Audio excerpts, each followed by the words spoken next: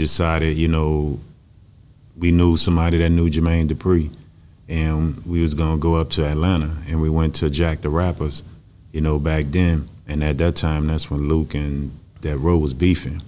And when you talk about Luke, them talking about, and you hear people talking about that fight, we was right there.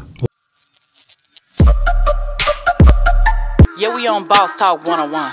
Yeah, we gonna talk. We got a, man, listen, man. We got a gym in here for show today, man. This guy right here, man, I've been listening to him ever since, hey, man, him and Pete and them, they took me somewhere, man. You know, the music had me in a place where I thought I was I was going to run the country, man. You know what I'm saying? Them boys motivated me, man, in the right way, and sometimes it wasn't right, but it had me doing things.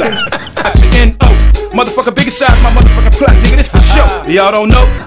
Mr. Serv-On is in the building. What's going on, my guy? What's up, man? It's an honor, it's a pleasure, man, to be on Boss Talk, man. I've been wanting to, man. I've been wanting, man. I've been jealous. I've been watching everybody else, man. Man, thank you, man. We're in New Orleans, man, by the way, man, and we couldn't come down here without rocking it with you, baby.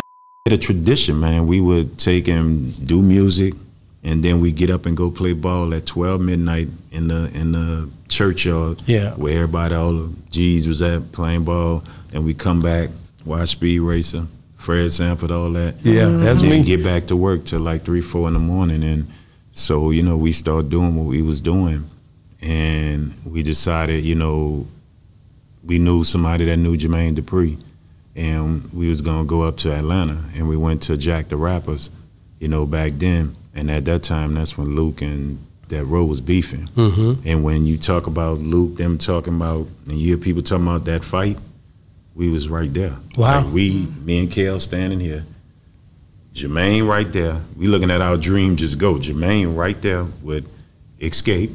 They was younger. And all you heard was, you know, bow, wow, wow, yippee yay, coming down one thing. Then you heard dudes like, you know, this Miami, blah, blah, blah, blah, blah. And they just met. Damn. And they start fighting dudes coming, thrown off the escalator into the ground, to the water. They fighting people just all everywhere. I look up and I see Murder, P, and Silk. You know what I'm saying?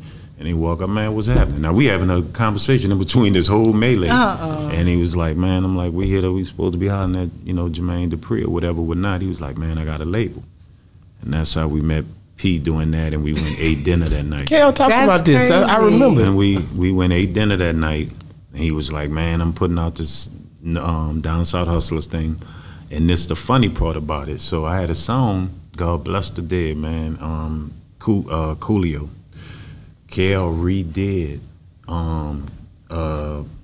his biggest song, Gangsta's Paradise. Yeah. And where we changed it, and MC8 had a part in this song, you know, gotta get my Serv-On, but niggas, you don't hear me though. So Kel took and looped that and had that on Gangsta's Paradise, where you gotta get my Serv-On, but niggas, you don't hear me though. Money in the power, money.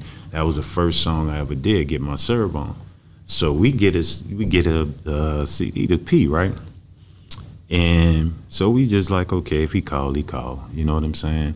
And we start going through things. You know, Soulja Slim got shot up at the time, not murdered. No. I heard about that time as well. And, you know, just our dude that was backing us went to jail. Mystical decided to leave to go to Big Boy, and the song that he did, I'm Not That Nigga, that was big on there. Yeah. Kel originally did that. Man. And he went over there and he redid it on a beat that DJ Precise basically redid the same one. Yeah. And so now we just by ourselves. And when P called, you know, he was like, man, I'm gonna holler at y'all, man. Why don't you check something out? I go check the video out, West Coast Bad Boys, and the hook is on there, P on there, say, hoping to get our Serv-On, but y'all don't hear me though. I'm like, no, okay.